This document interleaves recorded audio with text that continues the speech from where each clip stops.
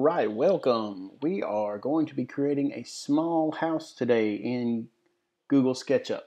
I've already opened a brand new Google SketchUp.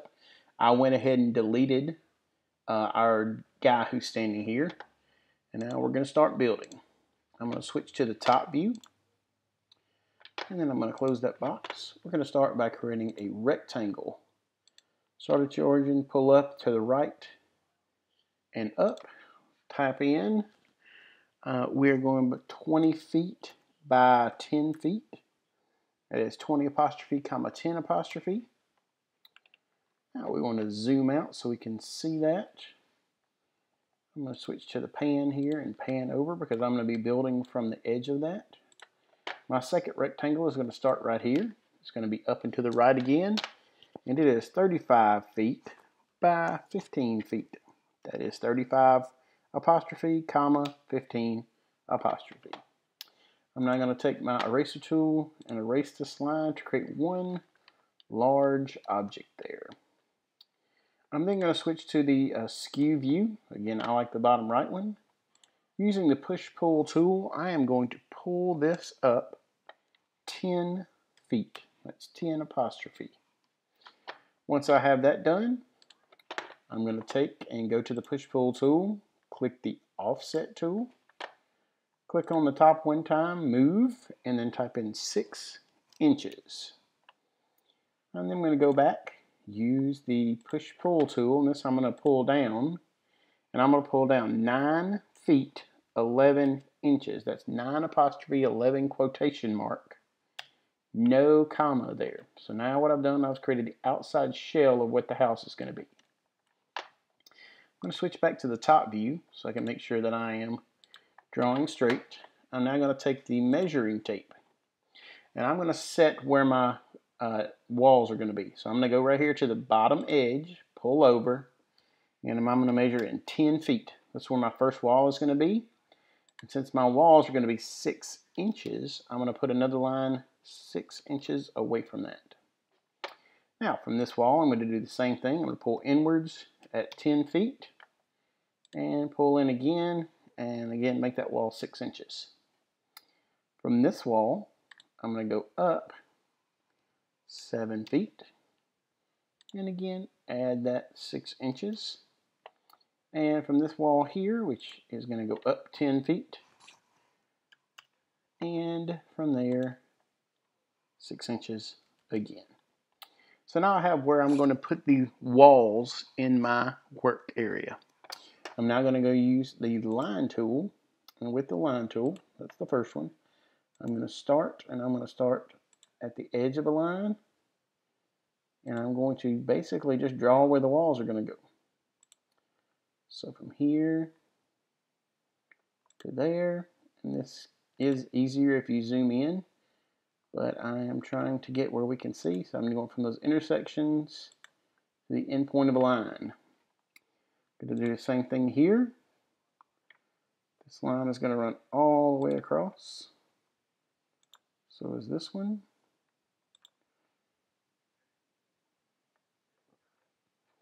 Remember, if you can't see, you just scroll in and scroll out till you get where you can see it.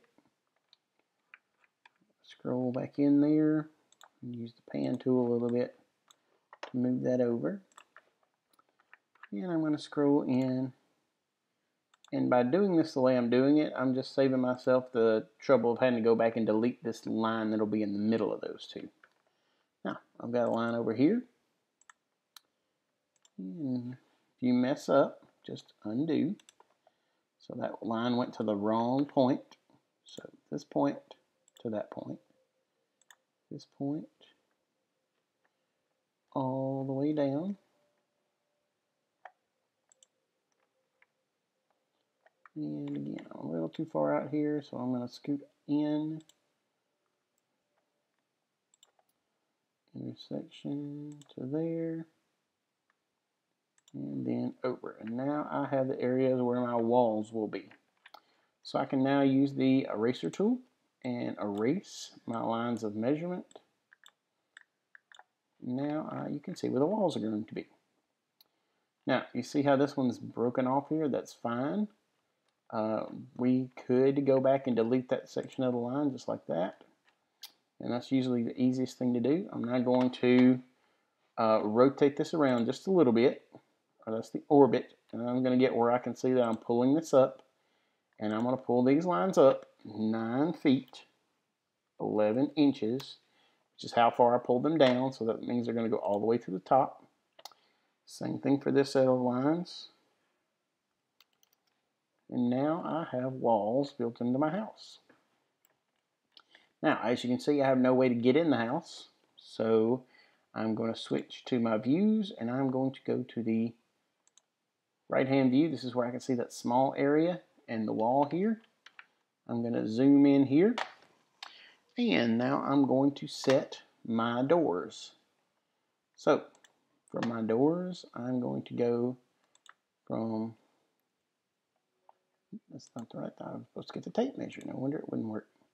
I'm going to go over 4 feet. My door is 3 feet wide. From this, I've got to go up 1 inch. Now, if I don't go 1 inch, what's going to happen is I'm going to cut into the concrete floor. And obviously, I don't want to do that because then I'll mess the whole thing up. So I'm going to go up 83 inches. And now I have the outline of where my door will be. I'm going to use my rectangle tool. Go to the intersection and drag to the opposite intersection.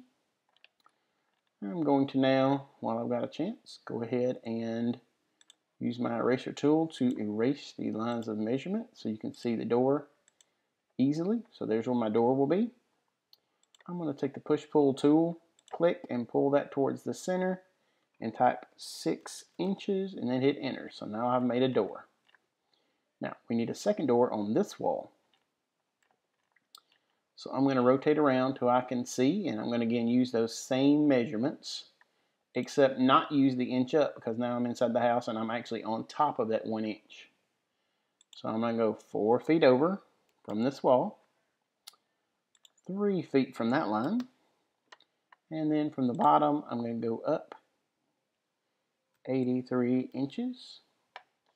And then again, using the rectangle tool, find the intersection and go to the opposite intersection.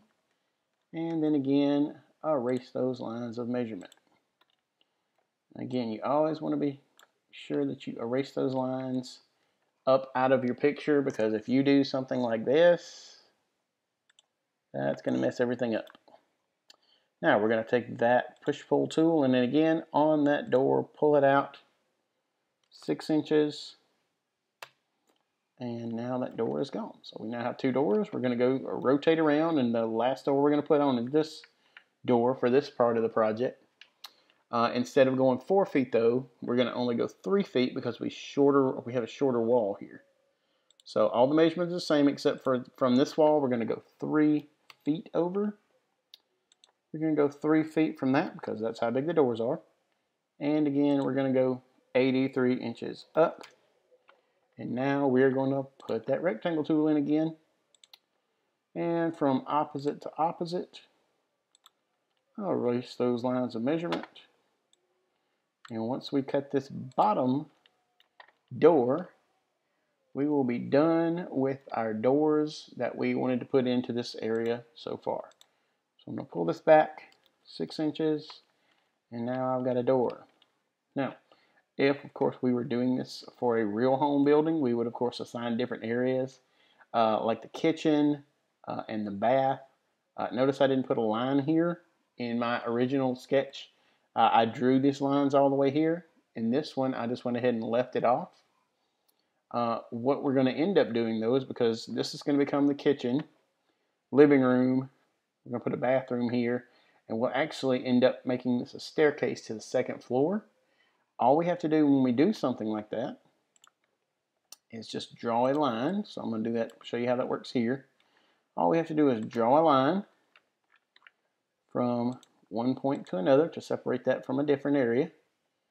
Take our push-pull tool, pull it down this time, that 9 feet 11 inches, and then take your nice little eraser tool and erase these old lines there, and there you go, just like the wall was never there. In here then we would then put our kitchen area. We will go in and make doors, and we'll put the doors in there, and of course we will add windows as we go through to build our house. The next video up will be our second story, and we will be excited to see what you guys have for that.